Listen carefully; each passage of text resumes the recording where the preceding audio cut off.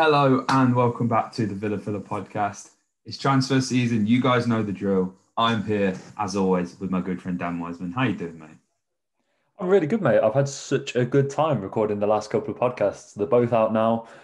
We record this literally just a matter of hours, I think minutes maybe, after the Ali and Rocco one went live. That one was really good. You guys seem to love the Renato Sanchez and well, more the Renato Sanchez part than the Yeah. Jesse Lingard part of the first one. But I really enjoy recording these. This episode will be going out after Christmas, so I hope you all had a very Merry Christmas, Villa fans. And enjoyed it in, unfortunately, the ways in which we can. But we saw some really nice comments on the last couple of podcasts, mate. People saying that, that they're really enjoying them at the moment. And, I think football is exactly that. It's a bit of relief at the moment, isn't it? And we all need it. Yeah. And that's exactly what we do this for. And I was really happy to see that people were tuning in and managing to have a little bit of an escape, which is exactly why we record these pods, mate. And these episodes, these transfer rumor mills get a better reception than any of our other podcasts. So I absolutely love sitting down and talking to you about all this transfer gossip, mate. It's what I live for. Absolutely. It's something as well. We've spoke about it before. We don't of course we want to talk about Villa, but we always talk about Villa. So it's the opportunity to speak about something else. Of course, Dan and I watch a stupid amount of football. So hopefully these episodes, these transfer rumor mills that highlight players that you may look at and go, oh, I've never seen him play. Dan and I have got you covered on that. Don't worry. We've got you. And I mean, there's one both of these players, you know, one of whom you will have seen play. You've seen in the title already. We're talking about Josh King and MILOT RASHICA today. Obviously, you all know MILOT RASHICA for infamously not joining in the summer when we did these transfer rumor mills. Again, just to point it out at the top of the podcast, we talk about players who are linked to Villa in some capacity. We have seen these links in the Birmingham Mail. The Josh King ones especially have been picking up a bit of steam recently, so that's why we're talking to them. Villa podcast is not ITK. We're not in the know, but we're here to put you guys in the know on the players that we're linked with. That's what we're doing here. And, sometimes like the Renato Sanchez one, where there isn't a link, Dan and I sometimes just like to pick out a player that we think would fit the profile. Like we're not making these links. This isn't any kind of fake like BS journalism. We're not trying to angle it as we're linked, Villa are in for Renato. The title may suggest that, but it's just how you get views on YouTube. Like at no point in the video have we ever said that there's been an offer, whatever. But you guys get that. But just to reiterate the point, that's what we're here for. And Dan, you're going to take it away, first of all, with Josh King. An interesting one, because again, like RASHICA, there were some kind of tentative links. Before deadline day, it really started to pick up, like he's going to sign, all this kind of stuff. Never ended up happening. Bournemouth having a mixed time in the Championship, I think it's fair to say, but looked like they could come back at the first time of asking. Eddie Howe's assistant is in charge there. Josh King doesn't look set to be the player who will be, firing them to promotion ultimately, as he has been linked with Villa numerous times, Dan, with a move in January. Yeah, you're right in saying that overall it's been a pretty good season for Bournemouth and for, all three of the relegated sides last season. Bournemouth have only lost twice in the 20 games that they've played in the Championship this seaon. Picked up 38 points. They sit second. Norwich look set to not run away with it, but they're certainly leading the pack out in first. But Josh King was a rumour that obviously, both of these players we spent a lot of our summer talking about, didn't we, Dan, in RASHICA and King. Yeah, this is a player who was reported that Villa will be considering, was the word used by friend of the pod, Greg Evans. Just a quick plug on our Luke Nilis video. Greg was involved in that. Nearly at 1K as well. That's a bit of a slow burner. So if you guys haven't seen that, go and check it out. I had a nice time speaking to Greg about Nilis. He's the guy that's now linked us with King, saying Villa were set to reconsider him in the window. And he's a player that, I would say of the players that we've spoken about so far, I would say King is the most likely to leave his club in the January window. And I'll just give you guys a few reasons as to why I think that might happen. So first and foremost, he's out of contract in the summer. And that is the biggest factor, because this is so often the case whereby you see clubs wanting to cash in on these players because otherwise they're more than happy to run down those contracts and leave for free in the summer. And with a player of, I can't imagine Bournemouth have too many players in their squad with the value of King. So they're definitely, I imagine, if you're looking at it from just a business standpoint, going to want to let him go in the summer. Jason Tindall, as you said, who was Eddie Howe's assistant, who's now in charge of Bournemouth, said after the Swansea game, addressing these rumours that he might be leaving. He said he knows the quality that Josh has got, and there are no two ways about that. So it was great to have him back available, and I'll discuss why he talks about him being available in a second. But he said it's been a long time coming due to different things, which, that kind of ambiguous talk usually means there's something going on behind the scenes, doesn't it, Dan? Absolutely, man. He hasn't played too much this season, just the 6 appearances in the Championship. He's actually only been in the Bournemouth matchday squad once in the last 10 games. And Villa fans, if that's setting off red flags for you, then you're right. He's had a few, he's sort of been, he's not the biggest fan. Sorry, Bournemouth fans aren't the biggest fan of him at the moment because they sort of feel like he's been feigning injuries here or there and he's not totally committed to the cause. And I can see why they'd say that. I think he's definitely been angling for a move since the summer. I think he will have been pretty aggrieved because, I think there is a bit of an ego there, but ultimately I think he knows he's a Premier League player. And I don't think that's a bad thing. I think he knows his ability. I mean, you just have to wind it back to the 2016-17 season. He put up 16 goals, 2 assists for Bournemouth. Overhead kick against Manchester United as well. Great. What a season it was, mate. Absolutely. Even as recently as 18-19, 12 goals, 3 assists. He was overall in the Premier League, 48 goals in 161 Premier League games. Not a bad record at all, considering the side that he was playing for. You guys, I won't talk too much on Josh King because, it goes who he is. But one thing, and I'm going to throw it back to you on this one, Dan, is the versatility he offers. He can play on the left. He can play up front. He's 6'1", which is important to address because I think, with Wes coming back, it seems to be he's a little way off with that knee injury. Villa do need some little more depth. Ollie Watkins has played every minute in the Premier League for Villa and he can't keep that up all season. We're going to need to give him some respite. 6'1", can play on the left, can play on the right. Sorry, can play up front. Seems, with a cut price fee, with his contract being up in the summer, this looks, of all the links that we've talked about, maybe the most logical, Dan. Yeah, but I think, Dan, there is actually another player who I'd hate to mention this player in a pod because this isn't a player that we spoke about, but there's a certain Tanzanian striker who I think could do the business, Dan. I'm not sure if you've heard of him. His name is Ali Mbwa Samata. He's ripping it up in Turkey. I think he'd be the one, man. But no, Josh. I mean, it's as you say. There are things to consider. I don't know always whether versatility is such a good thing. Like, I mean, it is. It's definitely not a bad thing, but I think Villa need a goal scorer. Like Ollie Watkins is a goal scorer, and again, this is no slander on Ollie, but if Ollie was to get injured, you're going to want someone who can step in, and it's going to be seamless. And I think King, to be fair, would fit that. He's a presence up front. He's very skillful on the ball.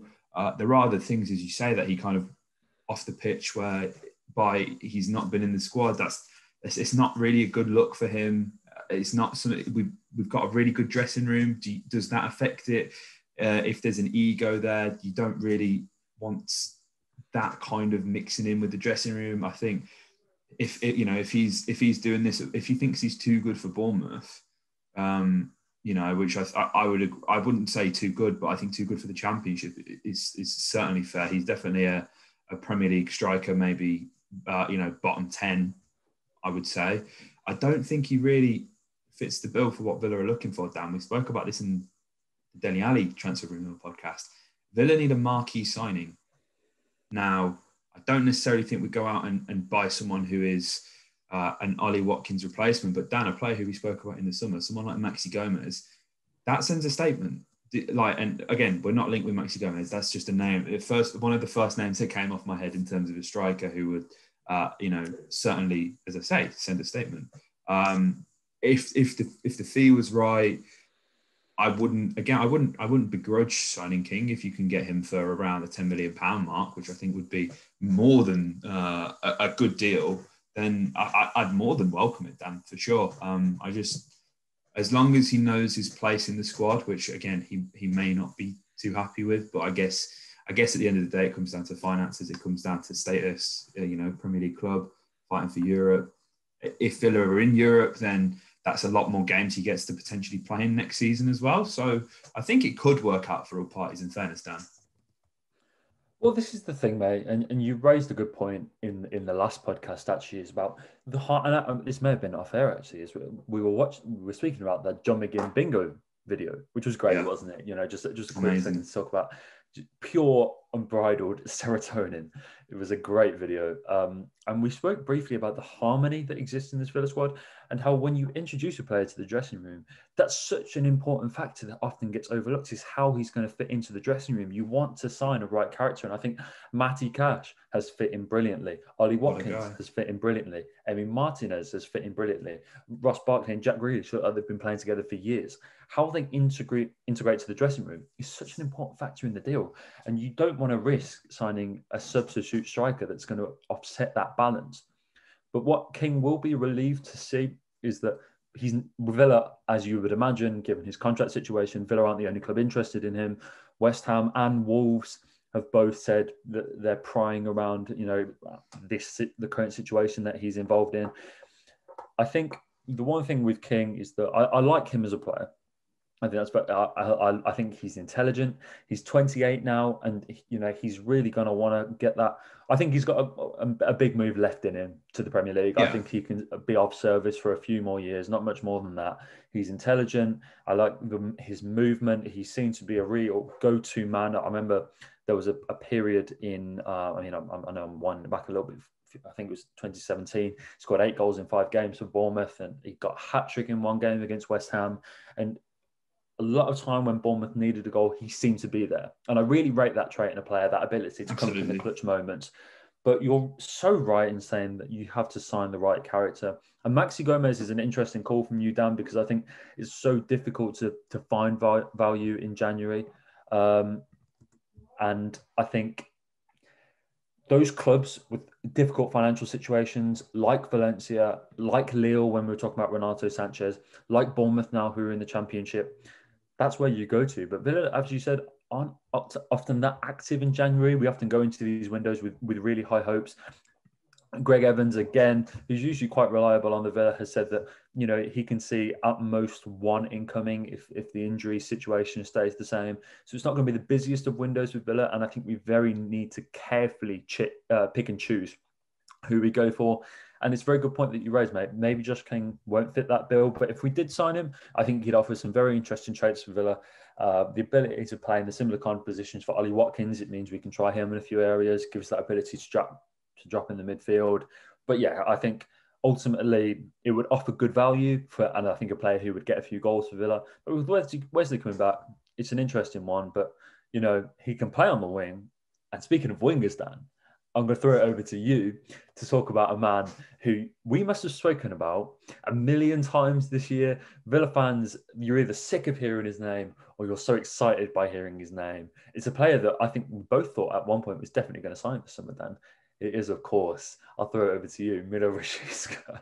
Well, we were so certain he was signing, Dan. We had a video prepared for the announcement, and it was put private on the channel, and we were ready to go because, a lot of people who aren't in the kind of content creation, it's hard to keep on top of these things. There's rumours every day. It's going to be even worse in January. This is going to be our first January where we're kind of hoping to fully put our all into transfer rumour mills. Fully committing to that, fully committed to getting player videos out, as we did in the summer, which you guys, of course, loved. But sometimes you have to try and get ahead of the game because, and there's nothing worse than when Villa sign a player or any club signs a player that nobody knows about, and they've kept it so quiet. And thankfully, we managed to have stuff prepared, things leaks, which may, ruin the excitement, but. in terms of getting content out for you guys. We want to be, the first ones to brief you on a sign-in, on a player who potentially joining. So yeah, we had a video prepared for Rashica. Here we are. He's not here. The video has been deleted. We should, do you know what? We should have kept it and then just posted that when we signed him. Just a video of us in the summer. It'd be a notable difference between the podcast at the moment and in that. But listen, Rashica is a player who, he wanted to move away from Werder Bremen. They stayed up in the Bundesliga last season by the skin of their teeth. Everybody knows relegation playoff final. I think he scored in that game as well, which is an interesting way of doing promotion relegation. I love it, mate. I love it. It's chaotic. I'm here for it. I'm looking forward to watching the relegation playoff this season as well. I love it. But in terms of Miller, he's had a bit of a difficult time this season. He has been injured, which isn't great. As a lot of the players we spoke about, actually, Dan, very injury prone. And he's only made 5 appearances this season for Werder Bremen, who currently sit 13th in the Bundesliga. He's got no goals or assists this season as well. Again, kind of coming back from this injury, trying to nurse him back it's not uncommon for a player not to have put up a goal or assist just yet. So you can't read too much into that, guys. Last season, of course, 8 goals, 5 assists in the Bundesliga, which is, you may look at that and think, oh, well, that he's not even hit double digits for, a relegation scrap team. He very much carried the weight of that team's shoulders on him last season. He was... He's so much like Grealish, isn't it? It's the same sort of... 100%. And the comparisons with Grealish don't just end there. He is, again, if you watched the video in the summer, you would be somewhat briefed from me and Dan on what Rashica's like, but he's someone who likes to dribble with the ball. He's a threat going forward. He likes to cut inside. He can play anywhere on the forward line.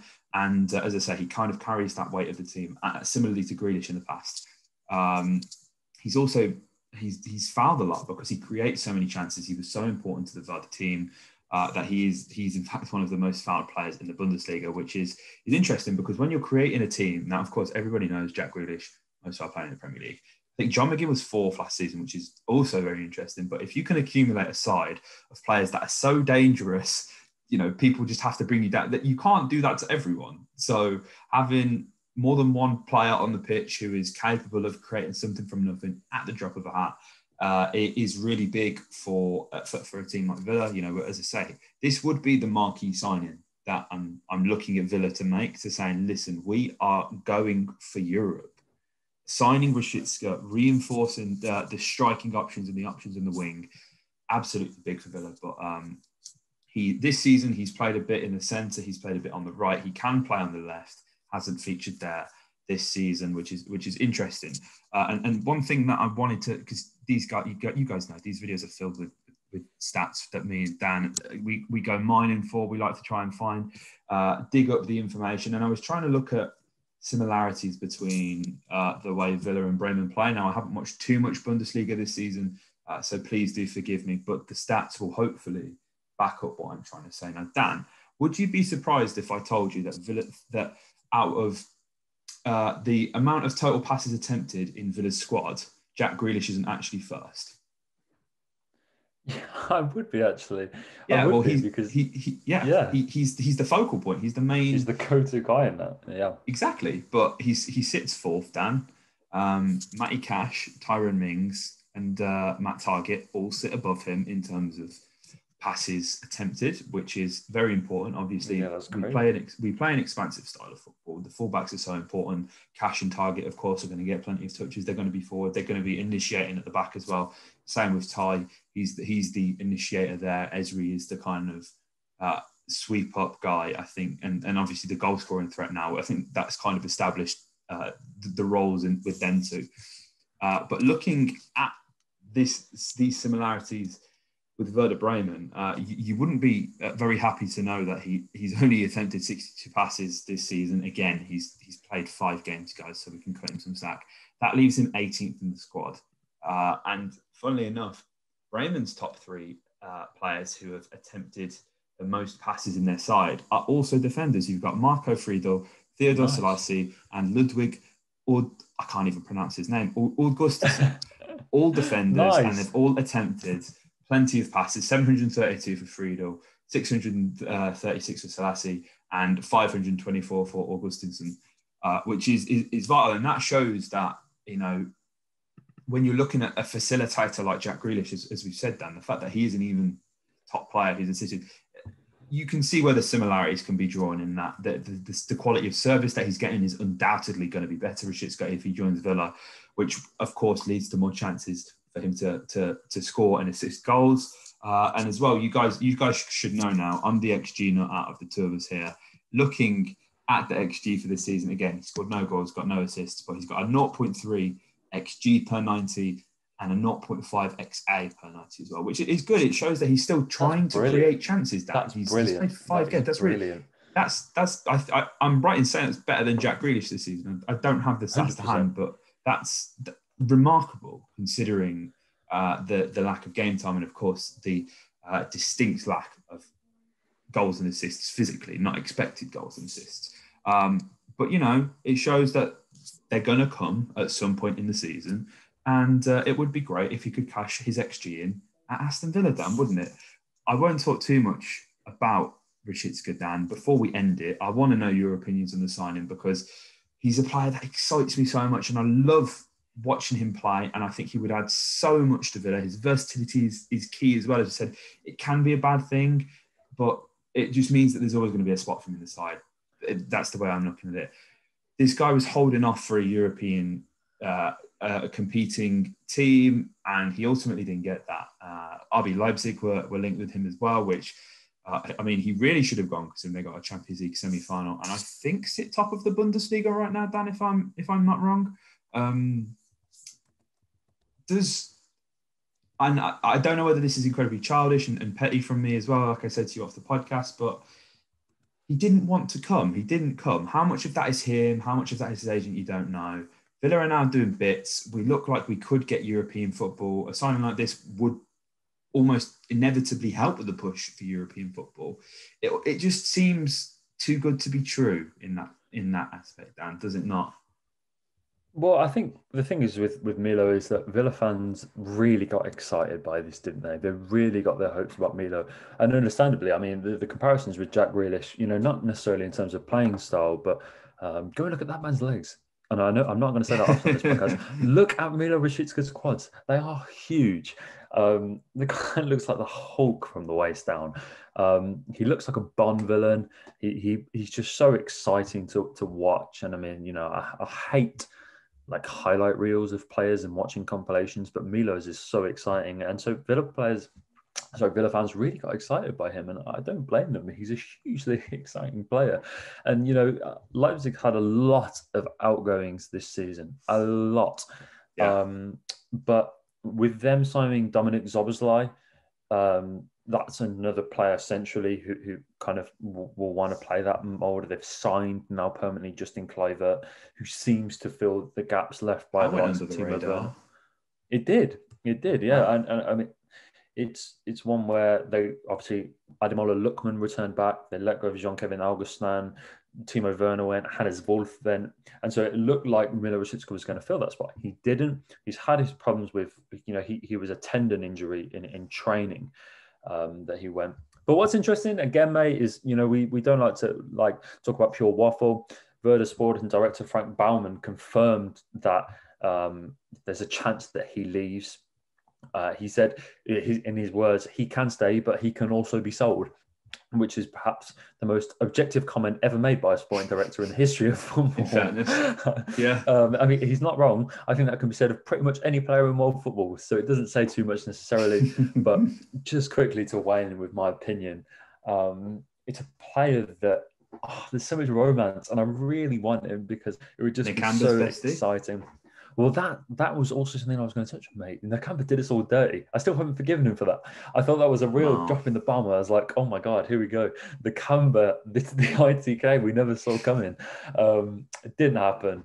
But no, Milo is one that I think I and a lot of Villa fans would love to see. I don't think it's one for January necessarily. I think it's a move that has to be done in the summer. I think there was definitely some contact between the clubs. Again, not in ITK, but the rumours were so concrete. It's not often you see something like that, and it's just complete nonsense. Like usually when rumours are so heavy and so dense. We don't prepare videos of the signing being announced when it's not that solid. We're no That's the fools, thing. mate. We're no fools. Absolutely. I would love to see it. Do I think it will happen? No, maybe not in January. But it's one that I think Villa will revisit at some point, and I really hope they do. I hope so, mate. And I think that's a good note to end this little transfer rumor podcast on. I hope you guys have all had a very Merry Christmas, and we'd just like to thank you for all your support this year. It's been absolutely mental. I think there's certainly been times, Dan, where we've questioned why we're doing what we're doing, but you guys this year have been absolutely amazing. We've kind of gone from nothing to something, and to see so many of you guys enjoying the content, it genuinely means a lot. I'm not sure when this is going out. It will be after the Crystal Palace game, probably, unless there's any news that comes out. Maybe a Christmas, but maybe we get announced that we're signing these players on Christmas Day. Maybe Villa want to do us like that, so maybe we can have that. But we again just like to thank you all for your support. And if you enjoyed this podcast, hit a like, comment your thoughts below on these players. Would you like them to join Aston Villa? We really want to know. And subscribe for more Transfer Rumour Mill content coming from now all the way to the end of January. Up the Villa.